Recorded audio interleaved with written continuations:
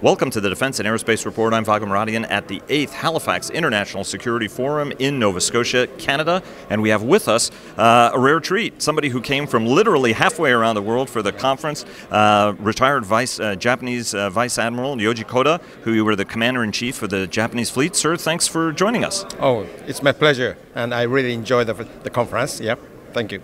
Well, that's what I was going to say. You know, most of the participants here, I mean, obviously there's participation from 70 countries. There are representatives from South Korea. There's a very large Japanese group here. Yeah.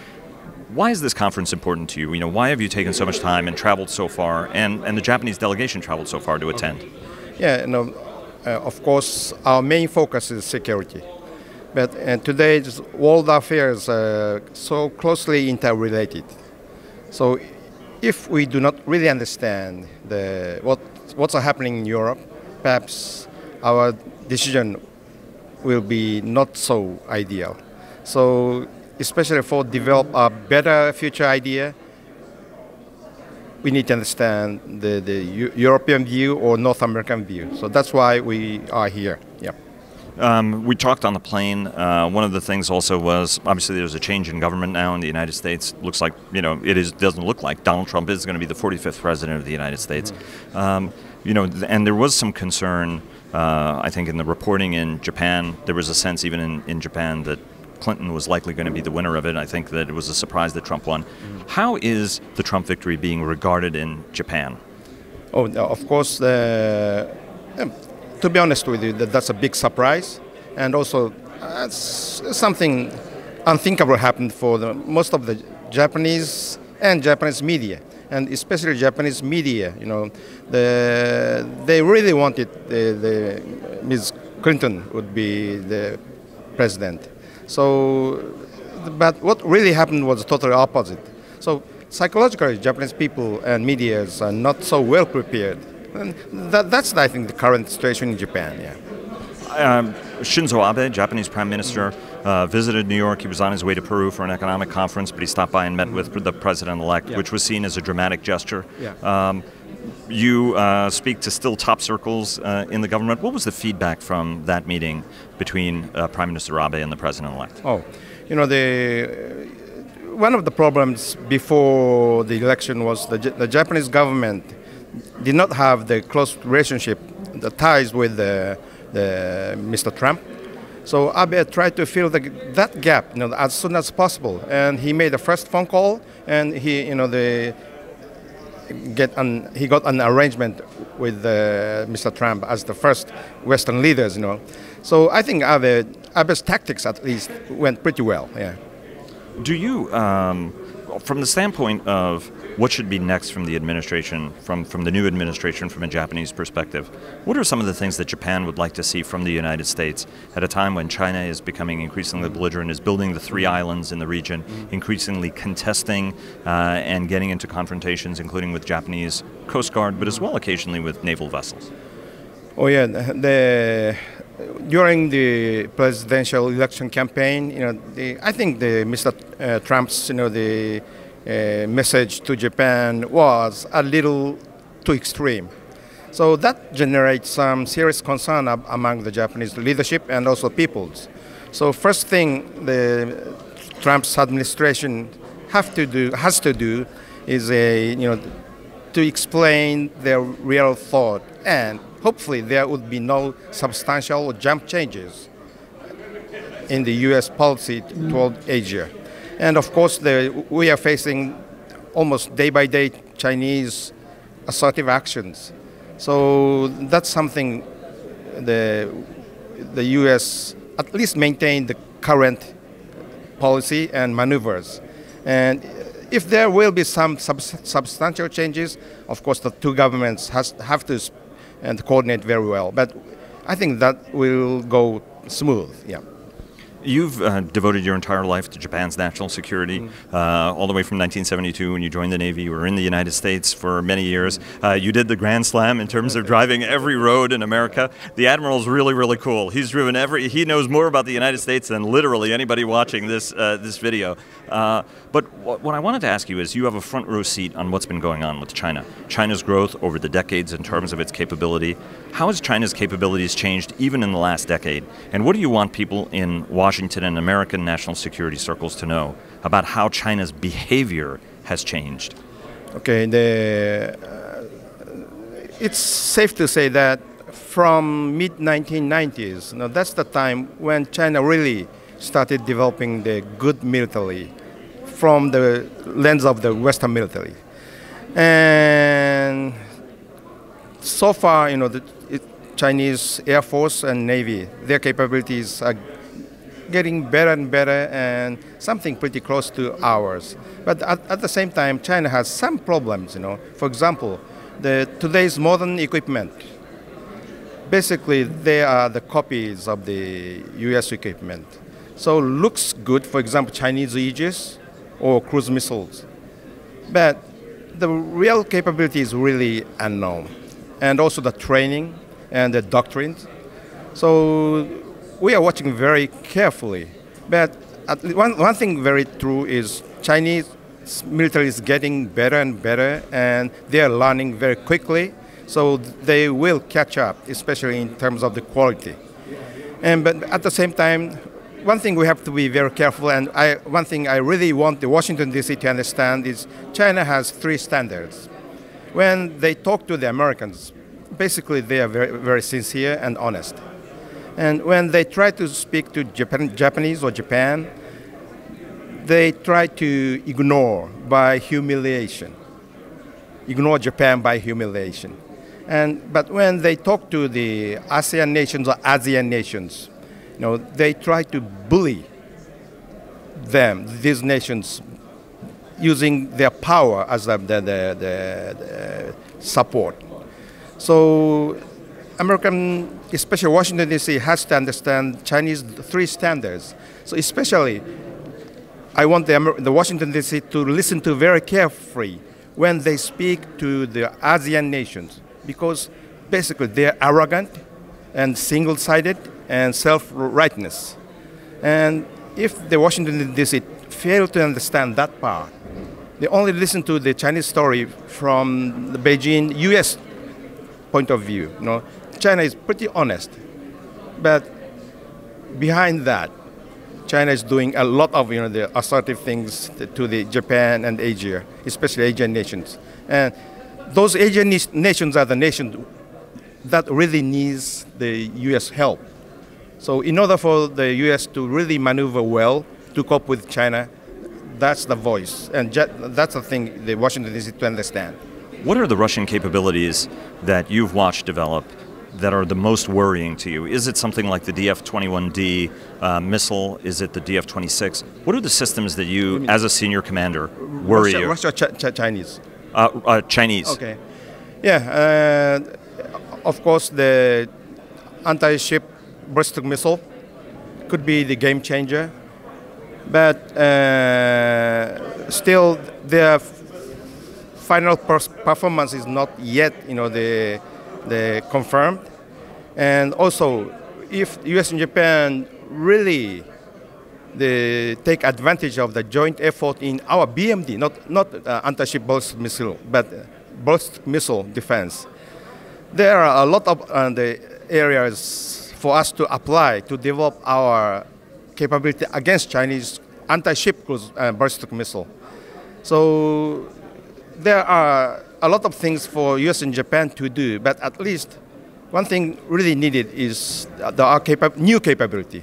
That is, of course, today untouched.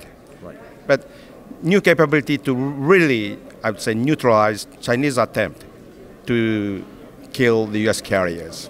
And one of the things you said, that it's also very easy from your standpoint to turn the tables on the Chinese and to put pressure on them, isn't it? Because you said that their strategy actually creates weaknesses that you can exploit. Mm-hmm. Yeah,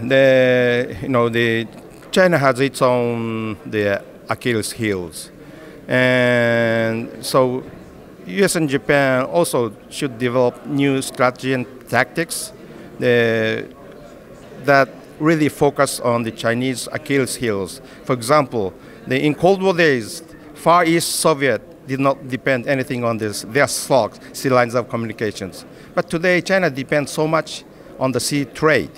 So that's part of the Chinese Achilles heels, or technological disadvantages.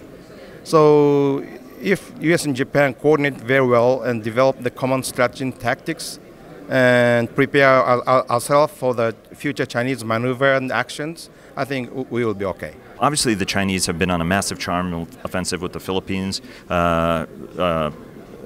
Duterte has said some very, very negative things about the United States. I want the United States and all foreigners out of my bases, for example. That relationship was something very important for the administration as part of the pivot to get U.S. forces to be deployed through Philippine air bases and naval bases, as well as also some ground troops. The Philippine Coast Guard has benefited enormously from training from the Japanese. Japan has been very generous with the Philippines. Are you concerned that the Philippines will flip, and what are the strategic implications of having Duterte kicking everybody out of the country? Okay, if we take a look at that area a little, the wider view, the South China Sea is surrounded by a lot of islands, starting from Taiwan, Philippines, Indonesia, and Singapore, Malaysia, and then Vietnam. So keeping the Taiwan and Philippines in our side will be the key for the future success. So by all means, especially from the political and diplomatic efforts, we have to keep the Philippines in our side. And especially from the President Duterte's point of view, he's doing a lot of domestic things. So of course, it's not extreme ideal, but Duterte's focus is to treat the in-country's cancer as soon as possible. So he's doing some extreme things, ignoring the human rights. So that generates the kind of the confrontation between U.S. and the U.S. and Filipino. But if the Philippines and U.S. understand the real security common objective, that's China. So of course, keeping the negotiation with the human rights is one thing. Of course, we should not stop. But at the same time, U.S. and Filipinos should discuss more closely with the security side, especially the South China Sea issue. And that's the way to convince the Filipino leadership, Duterte, and the Filipino people to stay in our side. So my comment to the Washington, D.C. is the human rights is not the single issue. There are another thing. That's the security in South China Sea and larger strategy toward China. So keep Philippines in our side. But at the same time, we need to discuss the human rights thing as a separate issue. But that's important. But Duterte needs to do some surgery, because that, the really drug issue is the cancer of the Philippines. So he's doing a right thing, yeah. In that sense. In that sense. You mentioned the islands, and I know you have to go, so I have two quick questions. Question number one is, how seriously do the three islands that China is building in the South China Sea affect the strategic dynamic in that region? Yeah, and so far, China claims many things, but physically they cannot send, for example, the fighter jet, because there is no airfield in the southern part of Spratlys. But now almost 3 islands with airstrip are ready for use. So if China started sending the fighters and the maritime patrol aircraft, U.S. maneuver in the South China Sea, or the U.S. I'd say presence in the South China Sea, is under the very severe or precise Chinese surveillance. And sometimes they try to make some willful approaches. So that, the 180 degrees difference, because so far US is free to be there and free to maneuver. But now China will always send aircraft and ships to follow our ship, US or Japanese maneuvers.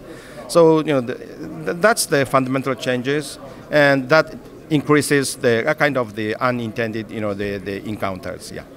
Last question. Recently, United States, Japan, and United Kingdom signed a trilateral strategic cooperation agreement. For many, that was seen as a very surprising thing, where a leading world power and European power is joining the United States and Japan. How important is that deal for regional security?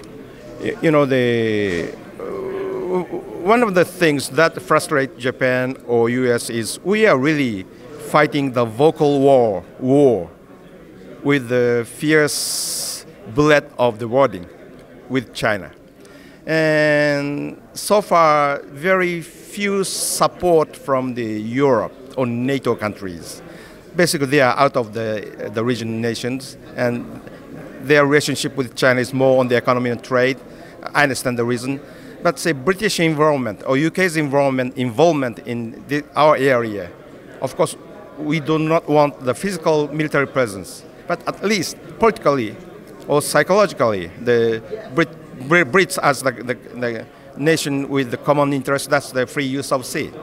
So that is a very encouraging signal, and for Beijing, perhaps the British participation in our group is another signal, the maybe yellow to red signal, wait a minute. Yeah, so I think that's is welcome, yeah. Now that you said that, I have to ask you one more question. Does NATO, does there need, in the event that Article 5 is triggered, let's say China, for example, attacks Japan, United States would get pulled into that conflict, in which case NATO could, you could have an Article 5 declaration, and a lot of NATO countries that don't spend a lot of time thinking about Asia may be involved. Is it time for Japan, countries in the region, as well as European leaders, military leaders, to hold war games and exercises together to get a better idea of how something like this might happen in a worst case to get ready for the future? Yeah, that could be a good idea, but your question really brings my answer back to the first question. Because say in Europe, still the Syria, Europe and Middle East, Syria and Ukraine are the big issues. So for the United States, as a world power, only single world power, U.S. has to be involved in two theaters. So really, in order for the U.S. to develop the best strategy and tactics to be involved in the confrontation, really, yes, the war gaming is very important, and also the future conflict, two fronts conflict, one in Europe and one in Japan, not specific to the current situations. Yeah. Last question, because every time I talk to you, I come away with so many things I want to talk to you about, and I only see you when you come over here. I haven't been lucky enough to see you in Japan yet. Really, my last question. In the environmental panel, which was the last one, you mentioned the reality that climate change is a reality, and that it's going to cause mass human migrations as islands disappear in that region, causing human migration, and you also said could cause some serious regional instability that China could capitalize on. What do you mean by that? Yeah, today I think China is already advancing into the Pacific Islands by money. And I think among 14 nations, I think 8 nations are already favorable to China, and 6 nations are favorable to Taiwan. So, for China, especially the practical, not full control, but even the partial control, but say showing their footprint in any part of the Pacific will be very important, especially when they take the United States into account. So China is already doing. And if we means the US, Japan, Australia, and Canada, we fail to really manage those sinking island issues, maybe China may take advantage of our, the disorganized policies. So my point is, do not present any gift as our vacancy for the Chinese opportunity. So US, Japan, Canada, and Australia, we need to do some things to really help those nations, sinking nations, and improve the situations. Yeah. Sir, Admiral Koda, thank you very much. As always, arigatou gozaimasu. It's my pleasure. Thank you. I enjoyed. Yep.